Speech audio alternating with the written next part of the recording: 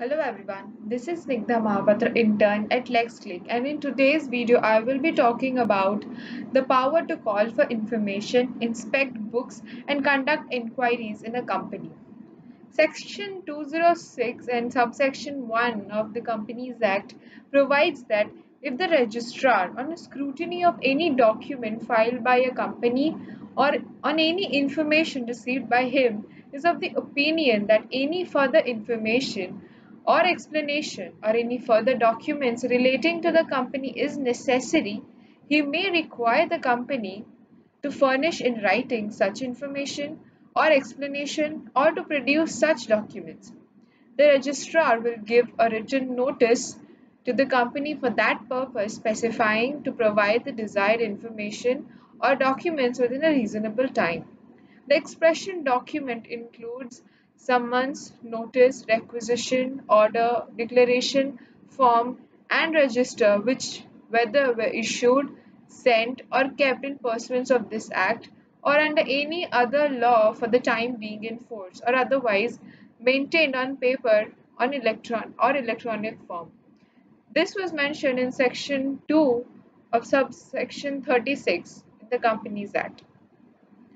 The registrar may, by another notice, call on the company to produce for his inspection such further books of accounts, books, papers, and explanations if first the company fails to furnish the information or explanation within the time specified, or second, the registrar is of the opinion that the information or explanation furnished is not adequate, or third, the registrar is satisfied that an unsatisfactory state of affairs exists in the company and does not disclose a full and fair statement of the information. The registrar shall specify the time and place for production of books, etc. Before serving the notice, the registrar shall record the reason in writing for issuing such a notice. This was provisioned in Section 206, subsection 3 of the Companies Act. Under Section 206, subsection 4, if the registrar is satisfied on the basis of information available with or furnished to him or on a presentation made to him by any person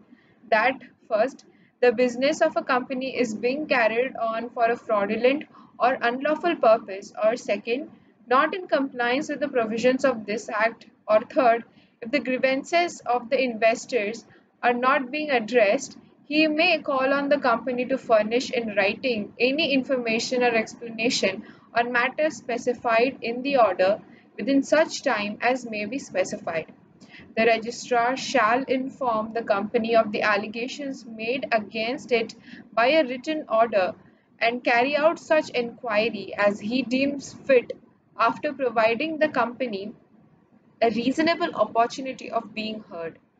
Central government may, if it is satisfied that the circumstances so warrant, inquiry the registrar or an inspector appointed by it for the purpose to carry out the inquiry order under this subsection,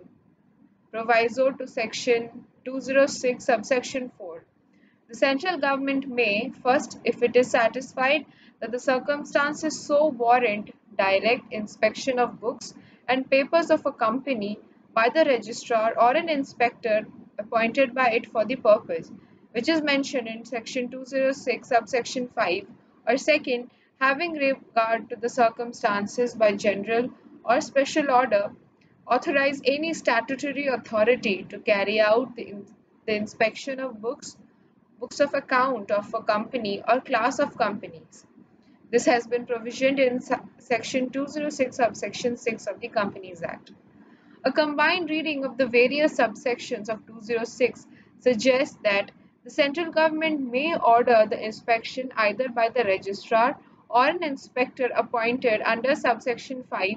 or by any statutory authority under subsection 6.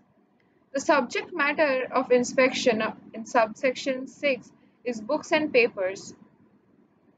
whereas the subsection 7, the expression used is books of account.